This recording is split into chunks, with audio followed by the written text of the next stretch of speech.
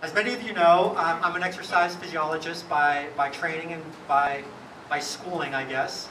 And when I was just finishing up my doctorate at the University of Colorado in physiology, I felt really, really proud of all of the science that I knew, of all of the knowledge that I had in my head. I could, literally recite metabolic pathways, in my sleep.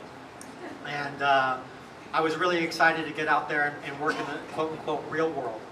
And when I got in the real world, one of my first experiences, and this was literally about 1 month after I had graduated from CU, I got hired by an athlete, Floyd Landis, who many of you know. We'll talk about that later. But I remember showing up my very, very first night in Spain, in this foreign country, totally new world, and getting to Floyd's apartment that evening, totally jet lagged. And it was around dinner time, and he starts to go and make dinner. And as he starts to make dinner, I realized that dinner is basically a bowl of cereal that he's pouring into, this big old bowl. And I look over at him and I realize, and I say to him, I'm like, is that dinner tonight? And he just kind of looked at me and said, yeah, this is dinner. And at that point I realized that no amount of metabolism was going to help me here. So I dragged Floyd down to the supermarket, and we did a whole load of shopping, and we cooked a really simple meal of literally spaghetti and bolognese sauce that evening, right? And what I started to realize working in the field was that there's this big disconnect between science and practice, right? We can break down all of our food into carbohydrates, fats, proteins. We can read the latest scientific article about why this food is great or why this antioxidant is better than that other antioxidant. But what I realized working in the field, working with athletes on the road, was that that wasn't the rate limiting factor. The rate limiting factor was actually getting these athletes into the kitchen and teaching them the skills to take care of themselves, to actually cook real food and real meals on a daily basis, and to put the same amount of dedication and time into their cooking and into their nutrition that they did into their training. For me, the bottom line is that being an elite athlete, being a pro athlete, even just trying to be healthy in our own lives is not easy work. It's hard, it's difficult, it's challenging. We're all faced with a limited amount of time. We're all faced with our own challenges and our own stressors, right? But I think the reason why we love sport is because it isn't easy, because it is hard. And all the reasons that we admire athletes, the dedication, discipline, while we often relate that to training and to the sacrifices they make when they're on the bicycle, I think that the real sacrifice is what they do off the bicycle. And the real work is not what happens, the 3 or 5 hours that they're on the road. It's what happens in between.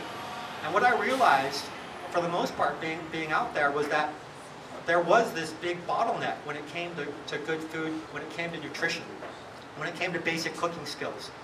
There was also a big gap with respect to me actually executing great meals when we were at races like the Tour de France, right? Translating all of my scientific knowledge about what I wanted the guys to eat into an actual recipe. So when we came about thinking about this book and thinking about nutrition and thinking about sports performance, I realized that what I didn't want to do was write another theoretical dissertation about nutrition.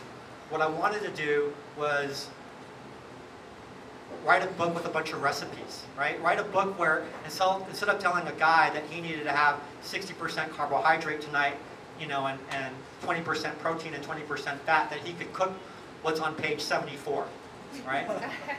For me, being as practical as I am, that was a better solution, a better answer. At the same time, there was this realization that a lot of the sports nutrition that we're often marketed and we're often sold, that is put in packages that everyone thinks the athletes are eating, that's the norm. Well, I can tell you that that's really not the norm. And it's not like these athletes are RoboCop and all you're doing is just putting the goo inside of them, right? So, this book is really a reflection of all of the lessons that we learned in the real world. It's a reflection of a typical team meal. And with respect to a typical team meal, a couple of stages here in terms of what you guys are eating or experiencing. One of the first things is the rice cakes. And what I learned early on is that all the prepackaged, energy bars and the goos and the gels and all that kind of stuff was making the athletes sick. But I realized that when they ate real food, that they didn't have a bad stomach, that they actually wanted to eat more. And so one of the first recipes that I actually started making for the guys were these simple rice cakes. All they are basically sushi rice mixed with some eggs, mixed with some soy sauce, a little bit of vinegar, and some bacon. Which I know for a lot of people might be kind of criminal, but for guys racing on the road, it actually really works.